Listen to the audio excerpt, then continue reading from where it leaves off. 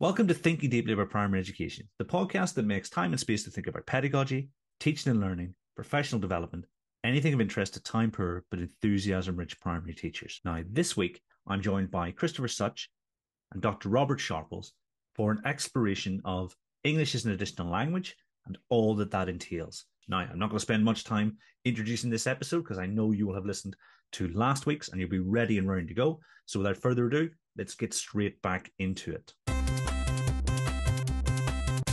Are there any common misconceptions you encounter in the profession about pupils who speak English as an additional language?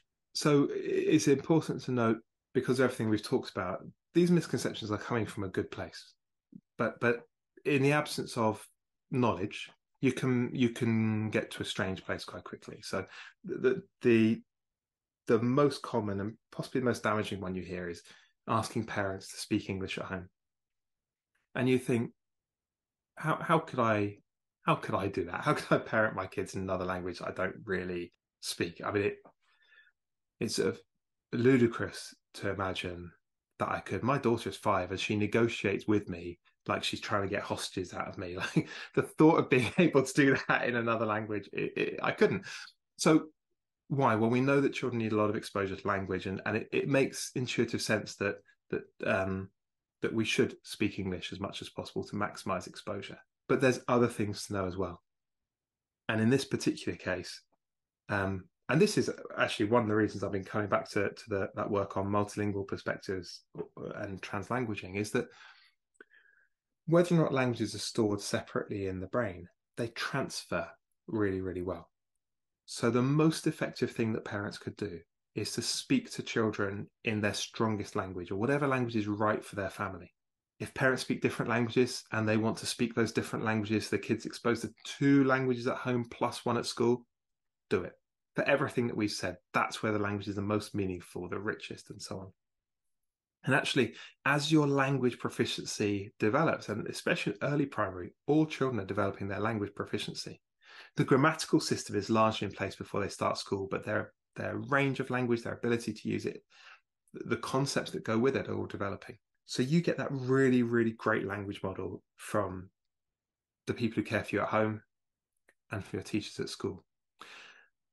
And that really helps develop that language capacity. And then, of course, as time goes by, it transfers really well. Being able to do things with one language means you're able to do things with language in general. The same goes for literacy, actually.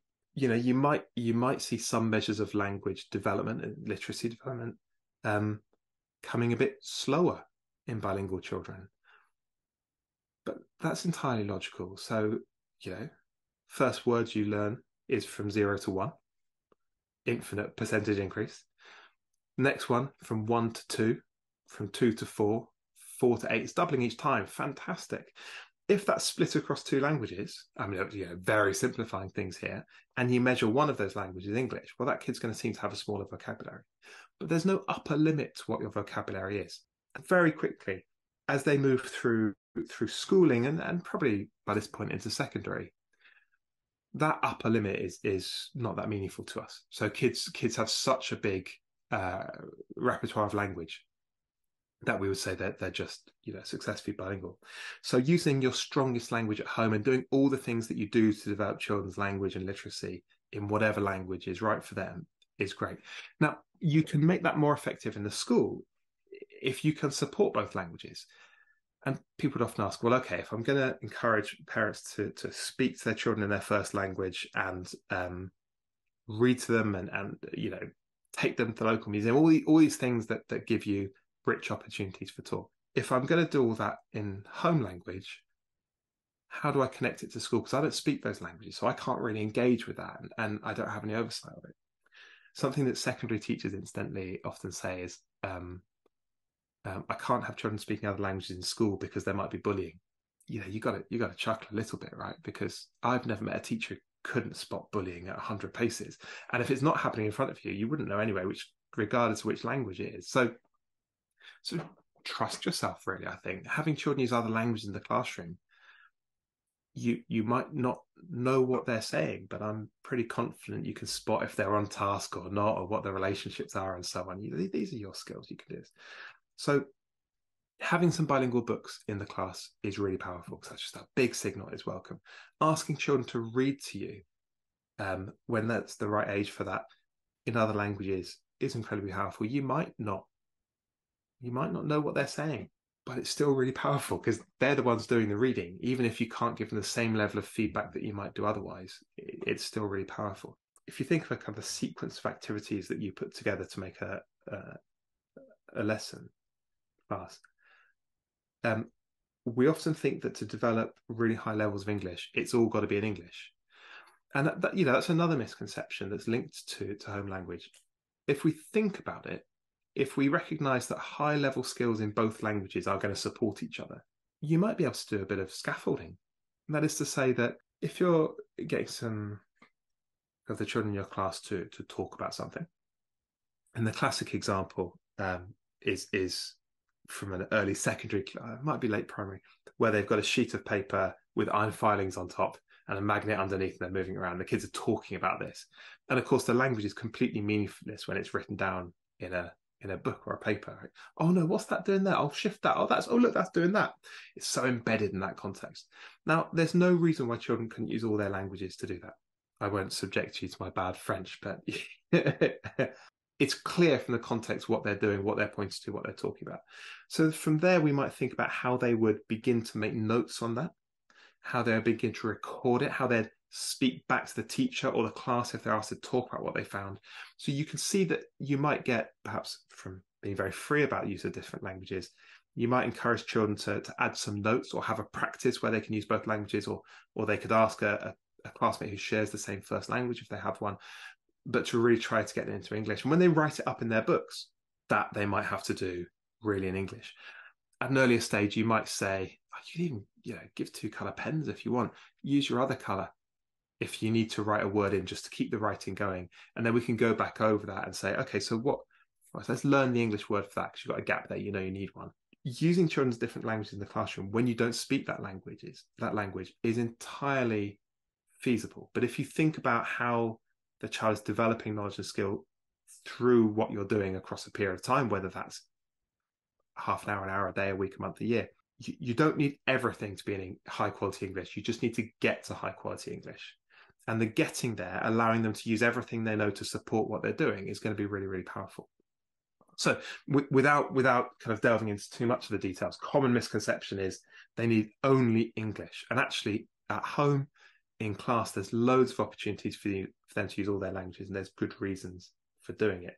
I'd love to pause there, though, because I know when we were chatting before, you've come across loads of misconceptions as well. And I wondered if I could ask what you've come across. I don't really know whether this is a misconception, but it's something that I've heard time and time again from teachers who have worked with quite a lot of pupils who are new to English. And it mirrors some of my experiences, which are that there's this idea that generally quite often pupils who are new to English fall into kind of one of two kind of camps. And on one side of things, you have pupils who are almost silent for a long time. So they're building up their language capabilities, but they don't have the confidence to use it. And, that kind of mirrors what you were talking about earlier about the difference sometimes between that capability and confidence.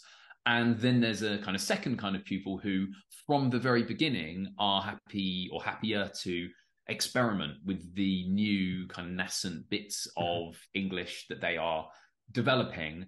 And whether it's a misconception or not, it tends to be around, for those pupils, from my experience, those pupils who are the kind of in the first camp, it tends to be around the 6-month mark where almost suddenly there's oh wow, it feels like an explosion of language, and what it really is, or what it feels like at least, is more like an explosion of confidence. So they've been quietly building up this language capability, and then suddenly you've almost from nowhere, you feel like you've got sentences, etc. So I don't know whether this mirrors kind of conversations you've had with teachers, or whether it's completely silly to suggest that perhaps it's called the silent period. It's really well attested, and you're absolutely on the money in everything you've said. So what's happening when kids are silent? They are not disengaged. They are not lost. They might be a bit lost, but they are really paying attention. They're attending to what's happening around them in their language. So if children arrive in a classroom, they don't speak the language, it is overwhelming at first. Part of what they're doing is just working out, who's who, what's what, how do things work around here. But their brains are really attending to the language. And that's why it's so important, even in that silent period, to keep including them, even if you're not requiring a response. Oh yeah, that happened on your table, didn't it, Chris? Like, that just means that the language is still direct and they're still part of it. Underneath the bonnet, as it were, that pattern spotting machine in the brain, that is the brain, is just working really, really hard, trying to sort through, triage, find patterns in the language. I guess you could talk about it as this sudden explosion where sentences come out. But another way to think about it is all this furious activity suddenly reaches escape velocity, if you like. And partly it's to do with confidence. Not everyone is going to kind of launch at the same time. But those engines have been straining for quite a while, at least 6 weeks. So anything that happens in the first 6 weeks of a new pupil arriving in the school, chalk it up to experience. There's not much point doing a lot of language testing in the first 6 weeks, because that most children just won't give you a true picture of their abilities so early on. And that's why we say, place them high, sit them next to strong peers so they get that model. Make sure they've got some buddies, do all the things that are going to just set them place. Don't worry too much about checking they've learned things. I mean, I'm not saying ignore them in the corner, but just recognize there's only so much that they can process at one given moment. There's a lot going on. And if you take from that 6 weeks up to 6 months or a year, a secure foundation means they're going to do amazingly across all that time. A wobbly foundation means that it's going to take so long for them to settle and get secure. So 6 weeks to 6 months is a realistic range. There is absolutely no need to worry about language delay or any kind of impairment or send in that time if a child isn't talking. It's absolutely normal. And if I'm honest, that's exactly how I would feel, to be honest. After that period, got some buddies and you're including in the classroom, you might look at ways to give them opportunities to speak. And that might be, a think, pair, share, which might be quite simple with a classmate sitting next to them. It might be in a small group taken out by the TAs to do some preparatory work. Everyone is so different. So often you'll find it's in those smaller settings when you'll begin to notice it. Sometimes it just comes out in a flood. There you go. Isn't life wonderful? But I think just knowing that really 6 months is a totally reasonable period of time. You would know, though, as you got sort of between 6 weeks and 6 months, whether that child is really isolated, and it's all the warning signs that you would look for with your sort of safeguarding hat on. So if a child appears really withdrawn, I'd be concerned. If a child appears to be really isolated, I'd be concerned. But if a child is looking like their brain is working overtime and is they might not be talking very much to their classmates that they're sitting with because they are working at full tilt, just keeping up with things. So that one, absolutely, the silent period is really, really worth knowing about. I guess one of the misconception, or perhaps misconception, and again, in this one, like the last, might not be, that I've kind of come across are claims around, and often they seem quite outlandish, perhaps, claims about the incredible long-term advantages that a pupil has academically if they speak, if they're bilingual or if they're multilingual. Now, it goes without saying that there are, being able to speak multiple languages is itself, like a hugely valuable capability. But I wonder what the research perhaps suggests, and whether there is maybe a more nuanced picture about the values of it to, say, mathematics or learning history or whatever it might be. Yeah, it's a really complex picture, and as far as academic stuff goes, can be pretty controversial. Academic Twitter is not like teacher Twitter, right? it's a lot more sedate, but still. Okay, so one of the main areas in which this bilingual advantage, as it's called, is described, is with something called executive function. And it's the idea that having two languages on the go at the brain, they're always being activated. So if you speak French and I show a picture of a pen, your brain's going to activate the word stylo and the word pen at the same time. And subconsciously, you will suppress one of those. So if you're speaking English, you'll sort of not let the French come up and the English will come up. And below the level of your consciousness, you are constantly exerting what's called an executive function to manage everything that's happening in the brain. Executive function is implicated in a wide range of really beneficial things. And so the thinking goes that because bilinguals are constantly exercising that executive function, it's going to have effects elsewhere where that is used. That's one aspect of it. There's lots of ways that we can also think about bilingualism. It's meant to have, for various other mechanisms, a protective effect against neurodegenerative diseases. It's meant to make your teeth whiter. It's meant to make you kind of a better cook. I don't know. The claims do get a bit outlandish, but fundamentally, there's a couple of ideas. One is social, that it makes you better able to understand the world and people in it. One is that things like executive function mean that you are better equipped for other, all kinds of other benefits. So this is not directly my area of research, and I will hereby annoy at least everyone. But for me, the evidence is not yet settled enough to use as the basis for professional judgment in teaching.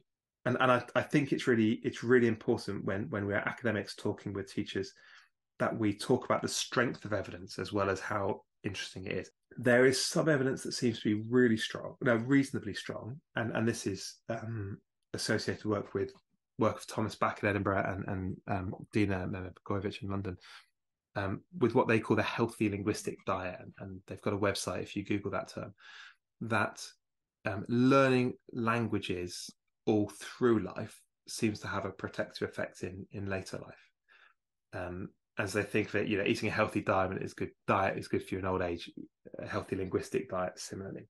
And that may well be so. We don't know necessarily whether that's specific to language or just because it's generally exercising your brain is good. Really controversial. Lots of really exciting research has been happening over the years. For schools, what does it tell us? Well, for starters, there's huge variation between individuals. So with a pupil sitting in front of you, I don't think there's much that you would change about what you do on the basis of that, except, I'd say, to have a generally positive view of bilingualism. So we know that bilingualism is a good thing. It might not live up to some of its stronger claims. And what we find in the research now is the claims are getting a bit attenuated. They're getting more specific. So some things will help in some areas, others will help in other areas, rather than these big, broad claims that bilingualism is just amazing for everything. It's a bit unfair, generalizing a little. But it's not something that I think should change what you do day to day. There is some really good research though that looks at attainment at key stage 1, key stage 2, key stage 3, key stage 4. So I guess people outsideing and school leavers exams at 16 all the way down to early primary. That shows that consistently bilingual children with a high level of proficiency will outperform their monolingual peers. So we tend to use the 5-stage model of proficiency that comes from the work of Hilary Hester before, but the DFE used it and the Bell Foundation use it in their assessment frameworks. It's become very established. So A is new to English and E is very, very fluent. So C is a kind of a good intermediate level. And what we see for primary is that children who arrive at stage A, new to English, or newish, because certainly if they've grown up in this country, they would have been exposed to English, even if they speak another language in the home. But stage A, basically new to English, we would expect them to achieve solid stage C by the time they leave primary. A smaller percentage will achieve stage D. Some will not achieve stage C, and then that would be a worry. And then they'll go on and make the rest of the progress through early secondary, and by about year 9, they should be really, really strong. There's 2 things to note about that. Number one is that stages D and E are quite difficult to distinguish. It's easier to identify a child who's completely new to English than to distinguish between the very highest levels of proficiency.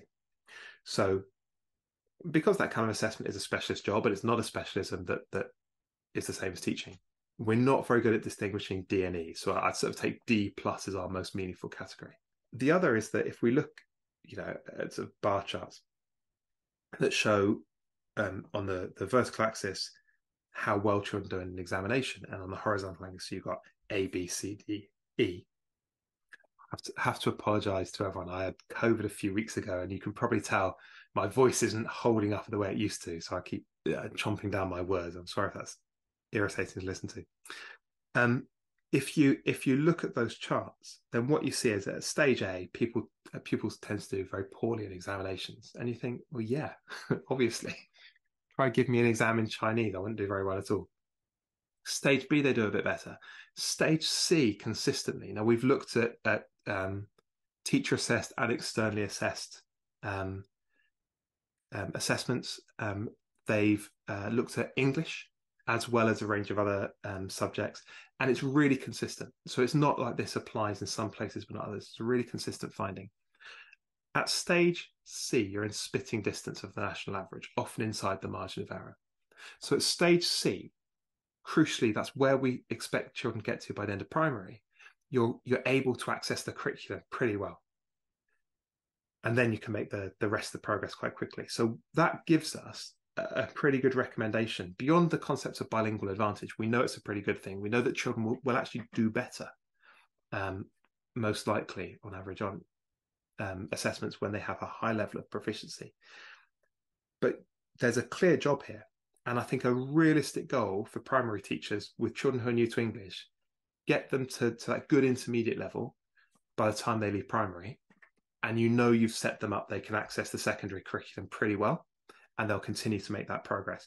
So what that does then is it pulls us down from bilingual advantage to, by and large, in secondary right now, we've got our strategies for what to do, focus on security for new arrivals, make sure we've got good language proficiency data, think about how we might adapt that offer for different pupils.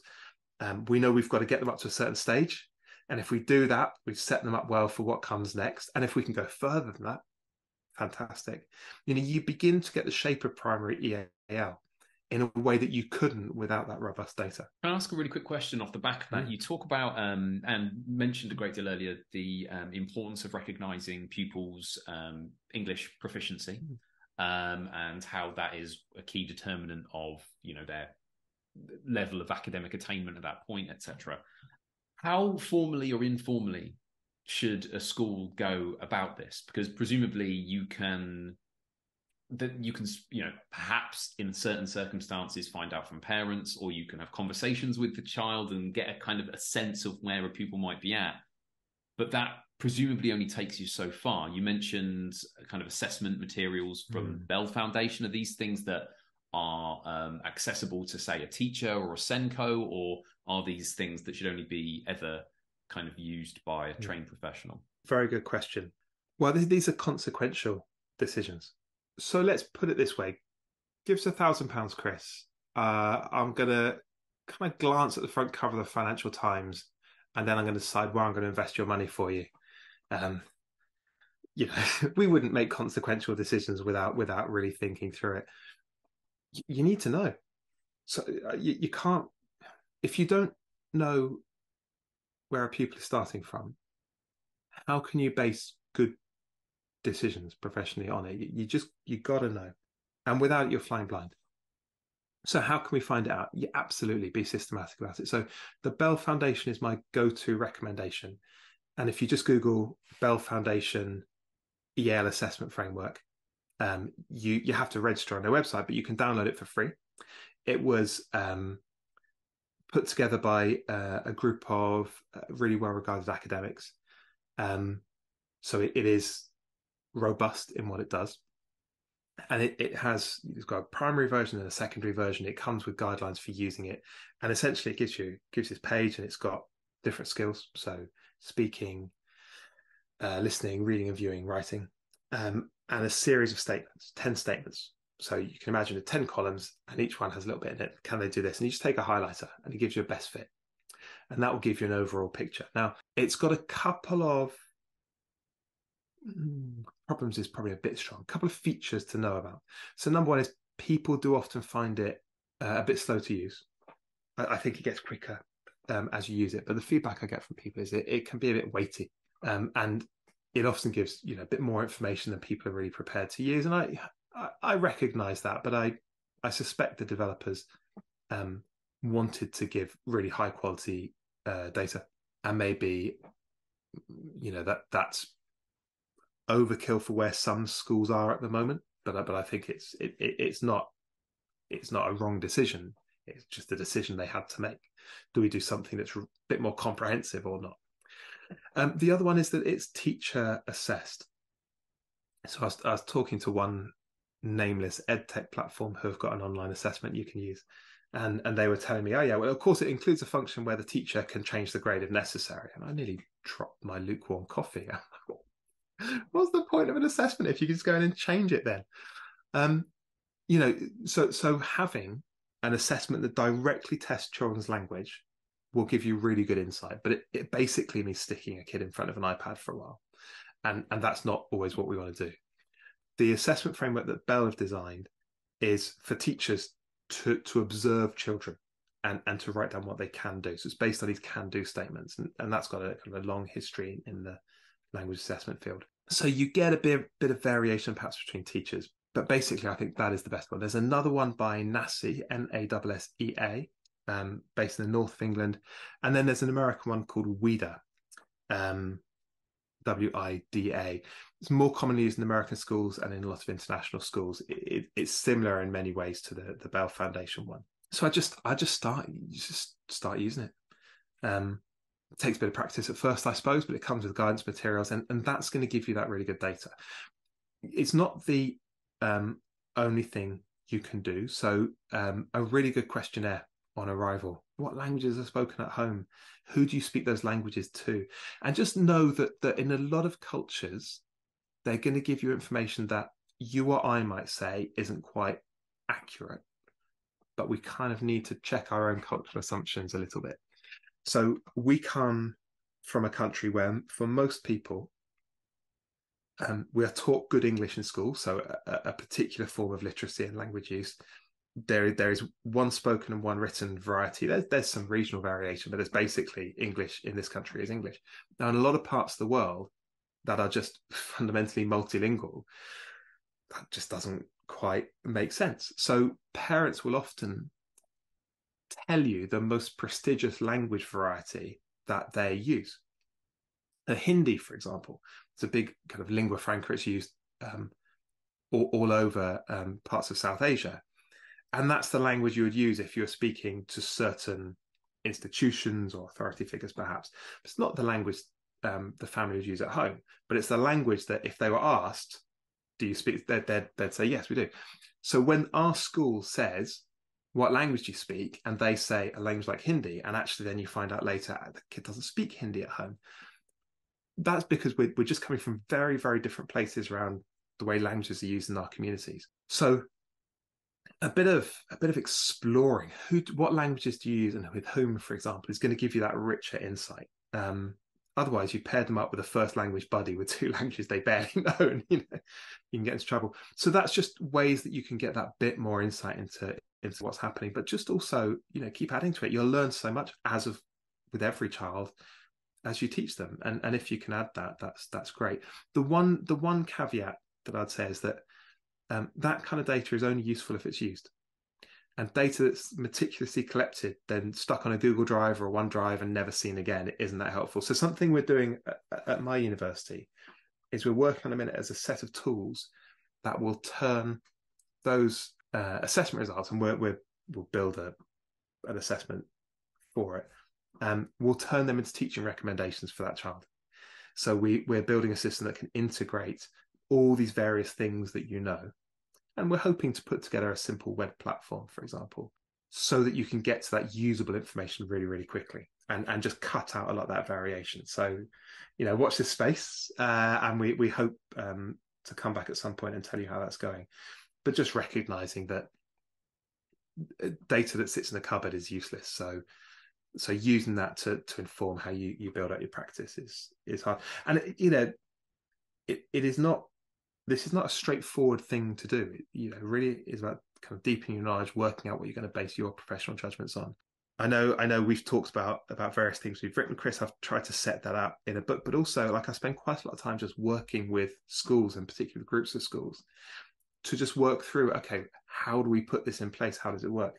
So if someone wants to have a deeper conversation about how it might work in their school, they're very welcome just to get in touch, and I'd be happy to talk it through in a bit more of a specific way.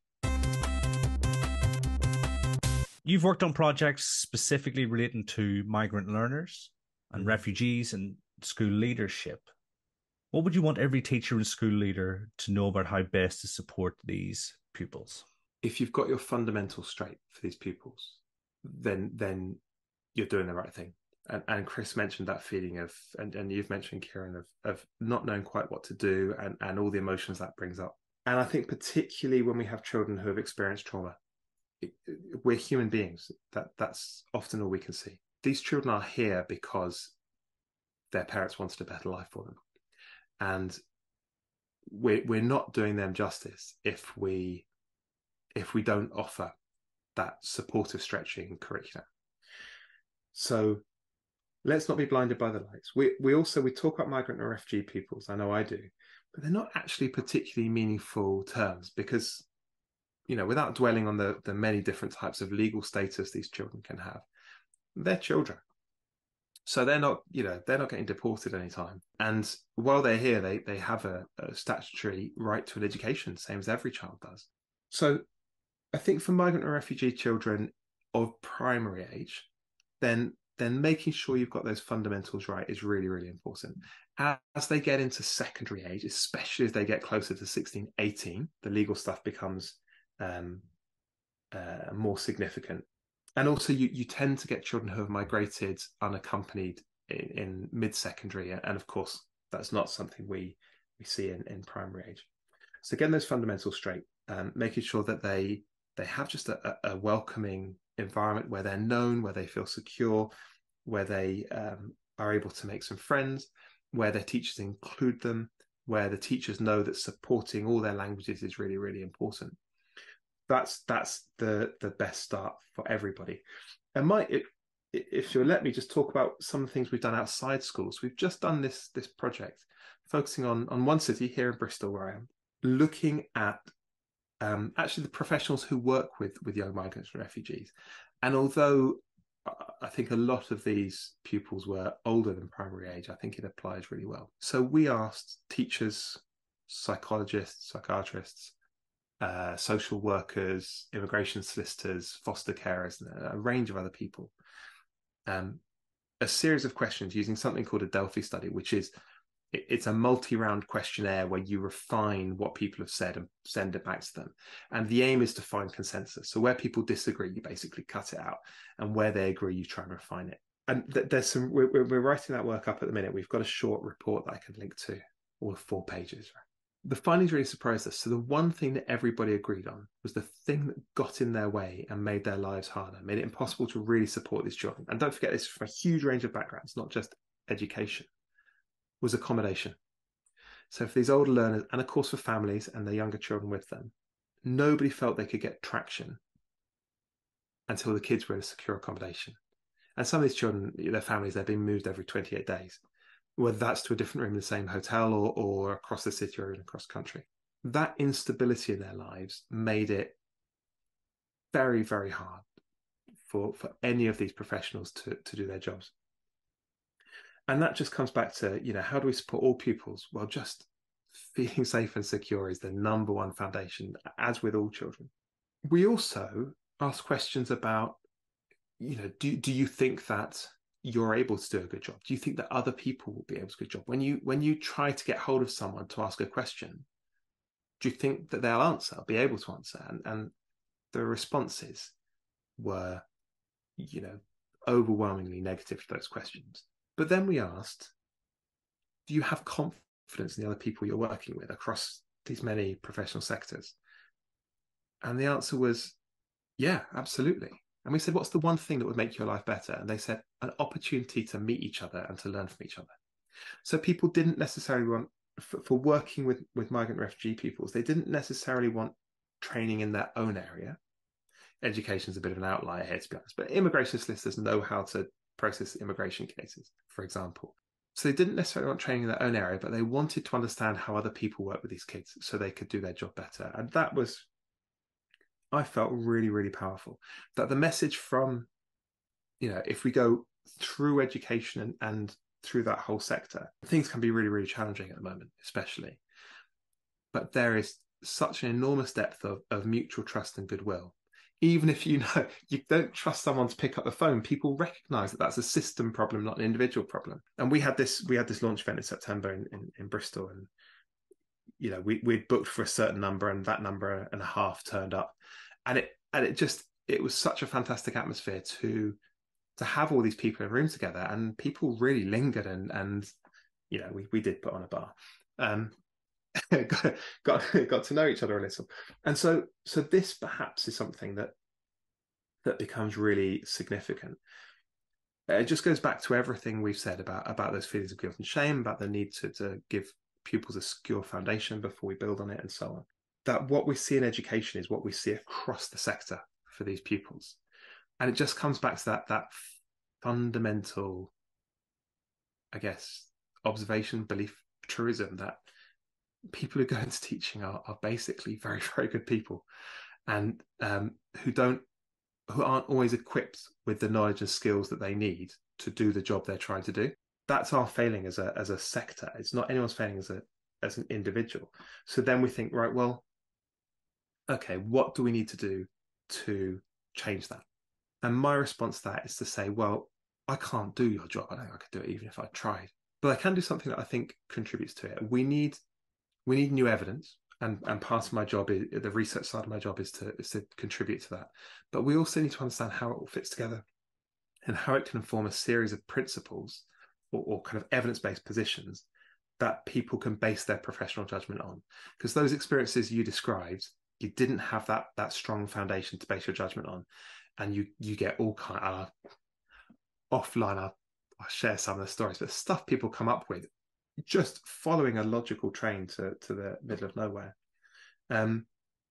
is really problematic. But if you've got that strong grounding in knowing how children acquire language, how it connects with their curriculum learning, what they need if they come from certain backgrounds, you very quickly, I think, get to a position where you can make really good judgments.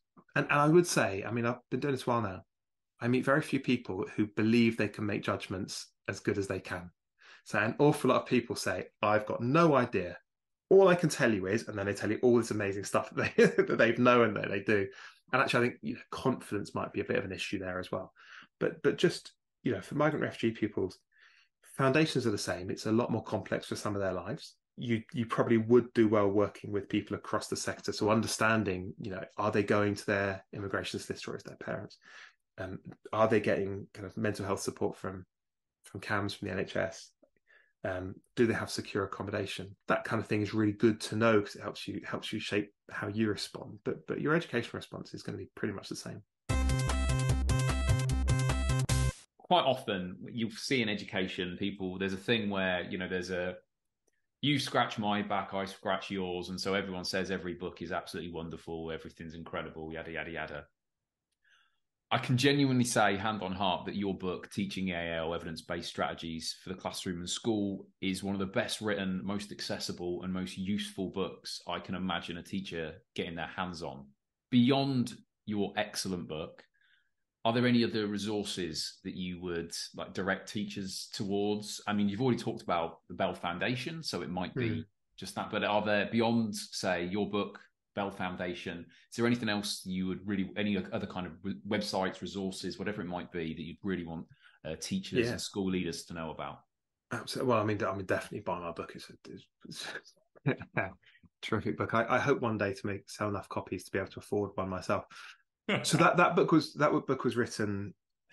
I'll just speak about it a little bit because I think it was a bit of a labour of love.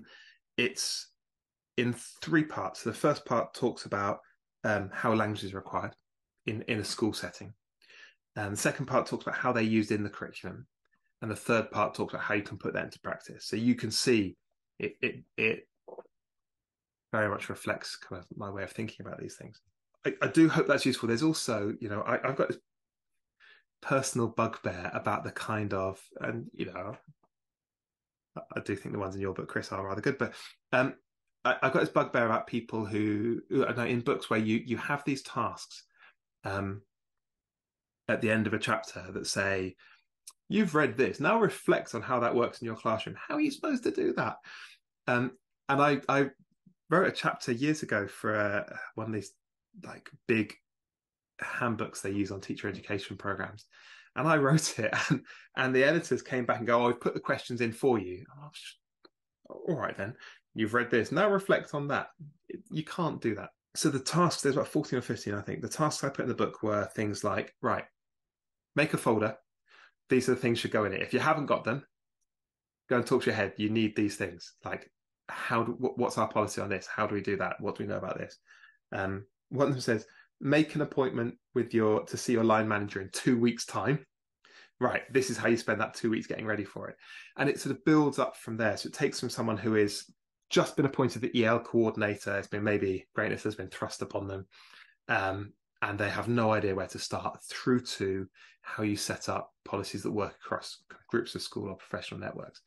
So in terms of building up the skills, I did that because I didn't see anything between the kind of academic tomes in university libraries and top tips for Monday morning stuff you can get. I mean, some of it's very, very useful. So it was written to bridge that gap. There's another book edited by Hamish Chalmers in the Research Ed series. So it's a Research Ed guide to EAL, which is probably a little more leaning towards the scholarly side of things, but it's got contributions from practitioners as well as academics.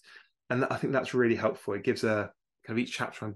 So my book is, written by me. So it's my train of thought all the way through. The edited book, Research Ed Guide to EAL, I think is really helpful because it gives you a chapters on different topics. You get a different perspective. There's not a huge amount out there. There's some, Joe McIntyre's written a book on teaching refugee students, but we're beginning to move away from our core kind of EAL constituency there. So if I had to give people like a list of things to do, I love a checklist. I can't do anything if it's not on my iCal or written in a checklist. It's just not happening. So obviously, go and buy my book. Brilliant. Bring in a buddying scheme. If you're not sure, let's do the Hampshire MTAS Young Interpreter Scheme. Get a good assessment in place. So if you're not sure, download the Bell Foundation one. These are all free or remarkably low cost. Find some buddies, because a lot of people will be very alone, actually. They'll be the EAL coordinator, but they don't really know anyone else. So lots of ways to do that. NALDIC, N-A-L-D-I-C, is the Subjects Association for EAL. They have an annual conference in November. Membership is like £40 a year. So again, for a professional body, it's not huge. Then you get the EAL journal 3 times a year, which is really good. But you also, they run a series of regional groups and special interest groups around the country. I think that's 10 or 15 now. Which you don't have to be a member at all to go to. So even if you don't want to join your association, find out on their website where your nearest group is and join in. And they are really good. And ideally, form a splinter group, go off, start another group. If someone splinters off and we kind of propagate this stuff around the country. Twitter used to be great for EAL. And there's a couple of groups that I'll dig out. I've sort of quit social media now. I think Elon Musk was the final straw for me. It's just stopped being so useful. So there's caveats with Twitter X. It used to be a really great place to share ideas. There's an EL bilingual Google group that's got about 700 people on it. And that's perfect. When you've got questions about how much extra time does this child get in this exam or things like that, really technical stuff, someone always knows it on there. So I'd start with those as a place, and thinking about it, you want to get a little bit for your bookshelf to work through at your pace. You want to get some day-to-day tools so that you can do what you want to do, and have the tools to do it. And then you want to get in the network and just make some buddies, make some people to go through it with. And that probably would be my starting point for recommended resources. Fantastic. I mean, and Chris is absolutely right. We actively don't take sponsorship or anything because we want our recommendations to mean something to people who are listening. So the Chris would speak so highly of the book. There's two things. I think it shows how much he cares about it, but also makes me want to read it very, very soon. And so I might have to bump it up my list. I mean, whenever Chris first floated the idea of this episode, I remember searching, and I think on possibly on your institution page, there your greatest hits or perhaps your whole bibliography are sort of listed. And so, you can tell by the titles that you're working in it, and even by your response or some of your responses earlier on, some really powerful research that really matters. And, you're talking about having that purpose at the start of the episode. I think that's totally there. And it has been an absolute pleasure to spend the evening with you talking about this and even just scratching the surface.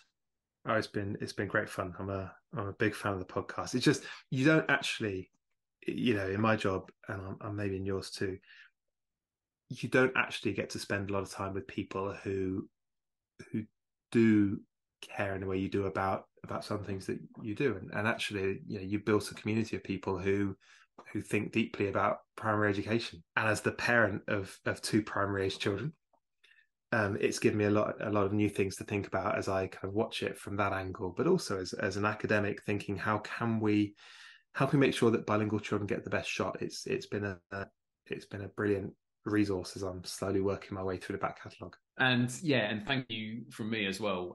It's just been such a pleasure to talk. You've whet the appetite with the idea of the resource that you are currently potentially putting together at your university relating to assessment and then follow-up actions. Love to have you back on the podcast if and when that comes into fruition, because I'm sure that would be incredibly useful to the profession. But thank you so much for your time. It really it's really been fantastic to listen from you. Thank you. And everyone at home, until next time, thanks for listening.